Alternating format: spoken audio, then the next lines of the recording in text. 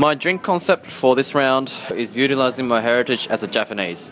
I wanted to create a cocktail that is simple on the surface but complex in its production. Hence, pursuing the complexity through simplicity idea while working with local producers, such as John from the Sydney markets. Mate, where are you based in? Based up at Mangrove Mountain on the Central Coast. Mangrove Mountain, Central Coast. Yeah, sweet. And how long have you been in the industry for?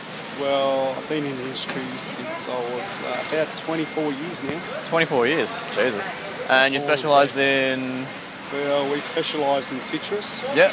Would you say you supply maybe a fair bit of produce goes to the bars and restaurants around town? Yeah, I supply a lot of providors. Cheers. Pleasure. Pleasure.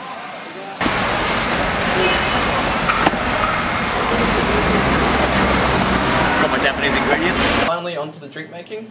The cocktail itself. First up, we're going to put in 40 ml of our key ingredient, the Tanqeray No. 10, which is going to add the dry backbone that we're looking for in this cocktail, as well as be the feature of the drink. And then next up is my modifier, which is my homemade original ingredient. It's basically a Yuzu and Shiso liqueur. Now, I've made this by infusing Shiso with Kinawan vodka, and then adding that into some Yuzu sake I bought from Japan, and then adding 15% of sugar in there. Then some fresh lemon juice. This lemon I actually bought from John earlier at the market. And finally a dash of egg white, just to give it that nice foam and texture.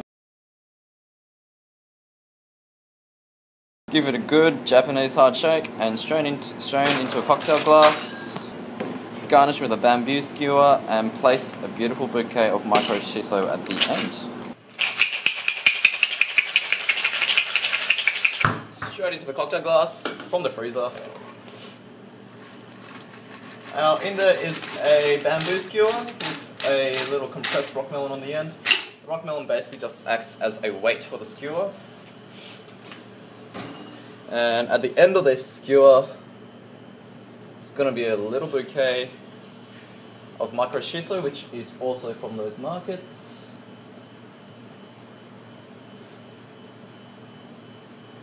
Beautiful. And obviously the theme for this cocktail is Japan, my heritage. That's the kind of story I would like to evoke to you guys. So just as a little homage to my country, a little peychauds bitters to make it look like the rising sun Japanese flag. Shiso and also wasabi leaf tempura, which I prepared earlier, together to go with a cocktail.